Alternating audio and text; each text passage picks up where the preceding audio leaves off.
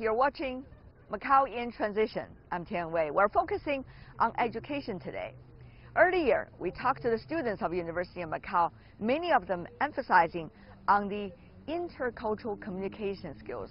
Well, those skills are extremely important when they have bigger dreams of going to different parts of the world to study and to work. On that, I also talked to two professors who have the profession to teach a foreign language here in Macau. Let's listen to what they had to say.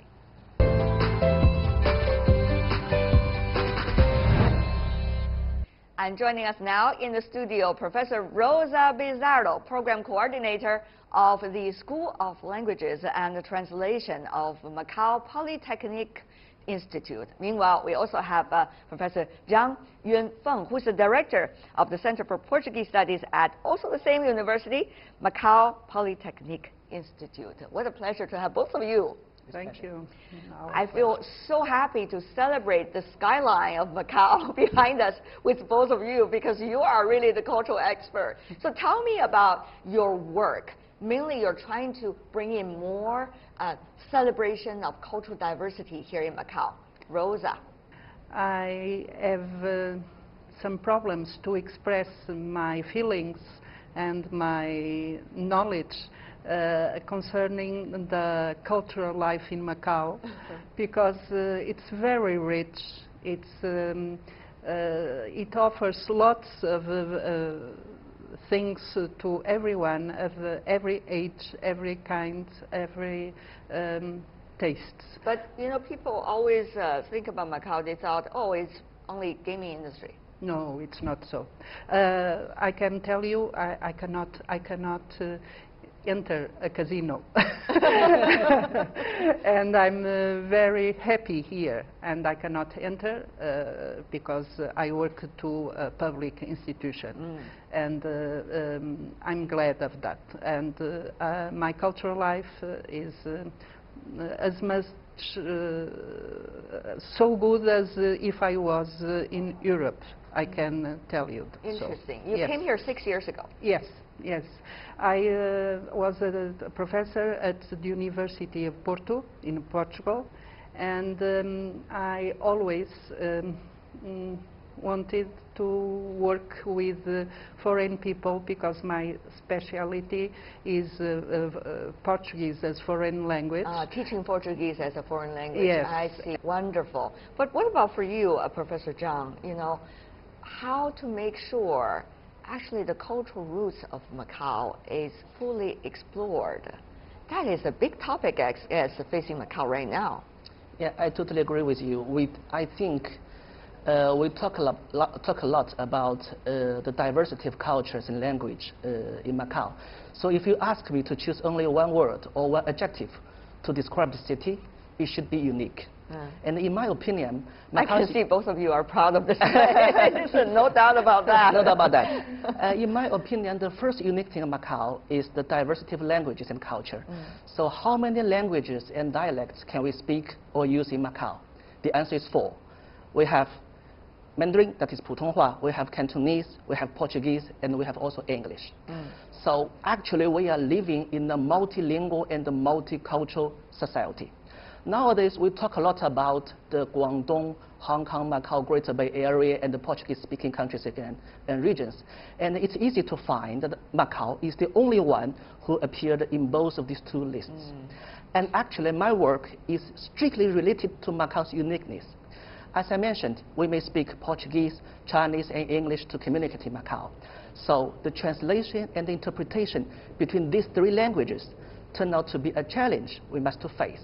And our solution is artificial intelligence and machine translation.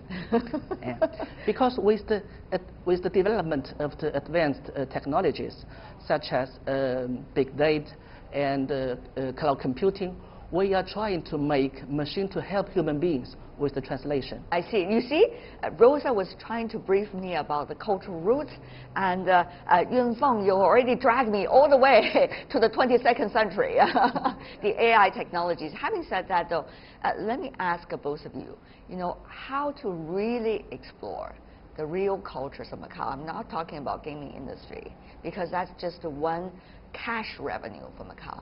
but the real cultures of Macau, dating back hundreds and even more than 1,000 years. I think that is one thing. If Macau wants to have a different image in front of the world, really need to dig and research about. Rosa. First of all, to meet Macanese people. And Macanese people are special because they are the fruit of a joint venture between Portuguese and Chinese culture. Meaning, the mechanism, meaning those Portuguese people or people who are offsprings of the Portuguese origin that stay here in Macau and become a very special group of their own, in a way. And of course, they interact with the overall society. For sure. And that's also something very interesting, because we can see Macau is a small region, but that integrates lots of peoples of different origins.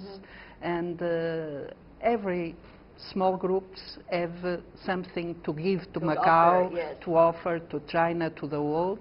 And it's true that the food, the festivals, the concerts, the shows of everything speak about that meeting. Okay, people who have not been traveling here in depth, they will not see the real interaction among so many different cultures here in Macau.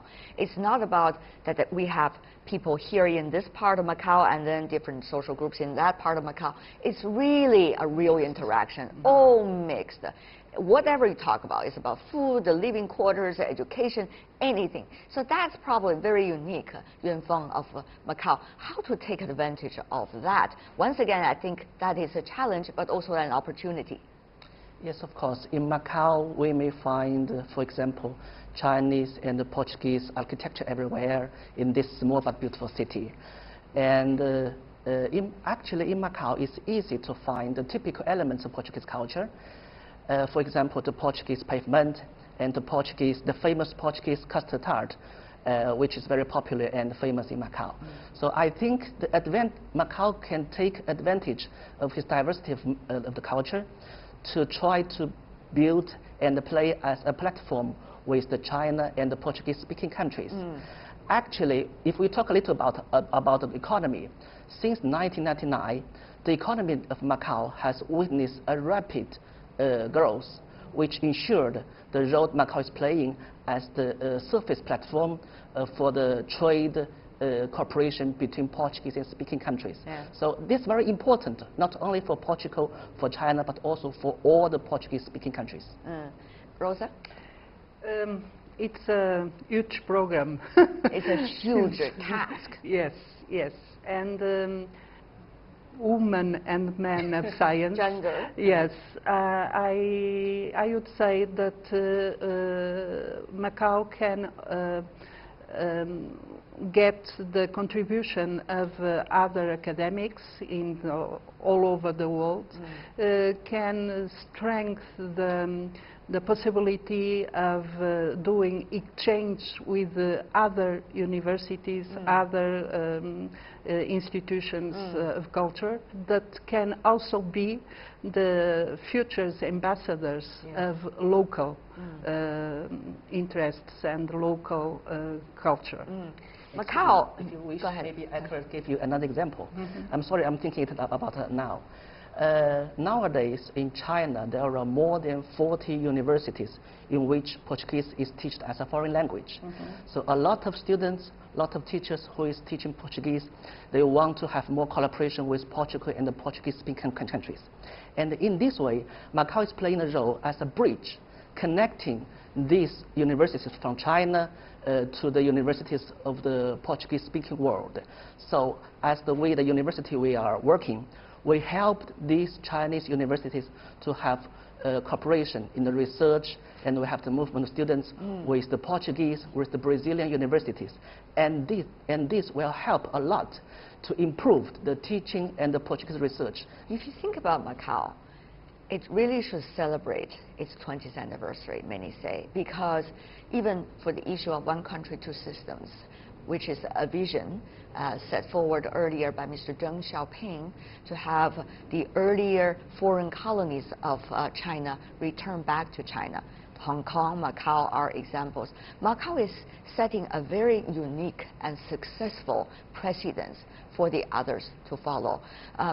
So in a way, how does culture play its role in the past 20 years since Macau's return to China? I think our institution, Macao Polytechnic Institute, is a good example of what local heads can do with foreigner heads also. And proves that we are really willing to strengthen the cohesion between China and Portuguese-speaking countries. You know, Yunfeng, Macau originally was a small place, though, but it plays an important role as ports, hundreds and more than hundreds of years. And then there was the colonial time, when other cultures also came into Macau in one way or another. After the return of Macau to China, there's also a celebration of how Macau interacting with all the latest changes and progress on the mainland. So how do you see, these different stages of Macau, culturally speaking, yeah? And how would they eventually bring out the real essence of Macau? I'm sure scholars like you would take a look at that. And in my opinion, after the return of Macau to China, actually the Portuguese language is becoming more and more important in Macau. More and more students are interested to learn this language because this language can help Macau to improve the relationship between China and Portuguese countries. I think that the role that Macau is playing is quite different from the role in the past years.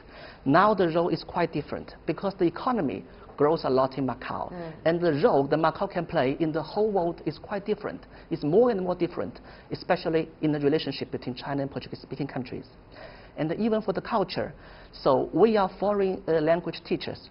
We not only teach foreign languages, we also teach culture. Yes. Culture is quite important for every student who is learning a foreign language. Professor Rosa Pizarro and Professor Zhang Yunfeng, really appreciate it. Thank you. Thank you. Thank you so much. Thank you.